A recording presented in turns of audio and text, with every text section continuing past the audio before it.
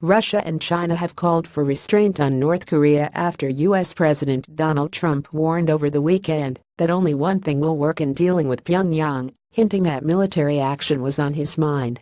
The comments followed an extraordinary interview by Republican Senator Bob Corker, who told the New York Times that Trump risks setting the nation on the path to World War III. Corker, who was once considered a vice presidential candidate for Trump, told the newspaper he was alarmed about a president who acts like he's doing The Apprentice or something, in a reference to the reality television show that Trump had once hosted. When asked what Russia made of Trump's comments, Kremlin spokesman Dmitry Peskov told a conference call with reporters Moscow has called and continues to call on the parties involved in the conflict and on those who have anything to do with this issue to exercise restraint and to avoid any steps that would only worsen the situation. Commenting on a Trump statement that the United States might withdraw from a nuclear deal with Iran, Peskov said such a move would have negative consequences. Speaking in Beijing, Chinese Foreign Ministry spokeswoman Hua Chunying reiterated a call for all parties involved with the standoff in North Korea to exercise restraint, describing the situation as extremely complex and serious. China hopes all sides do nothing to irritate each other or worsen the problem, and speak and act cautiously, she told a daily news briefing.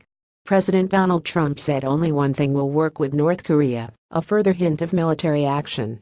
Photo Andrew Harrer. In recent weeks, North Korea has launched 2 missiles over Japan and conducted its 6th nuclear test, all in defiance of UN Security Council resolutions, and may be fast advancing toward its goal of developing a nuclear-tipped missile capable of hitting the U.S. mainland. Trump repeatedly has made clear his distaste for dialogue with North Korea. Last week, he dismissed the idea of talks as a waste of time, a day after Secretary of State Rex Tillerson said Washington was maintaining open lines of communication with North Korean leader Kim Jong-un's government. Senate Foreign Relations Committee Chairman Senator Bob Corker said he fears Trump is putting the world on course to World War III. Photo AAP. Our country has been unsuccessfully dealing with North Korea for 25 years, giving billions of dollars, getting nothing.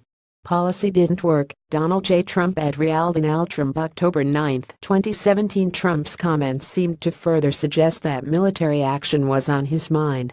On Saturday, Trump made a similar comment on Twitter about how negotiations have failed for 25 years and said only one thing will work with North Korea. Reuters.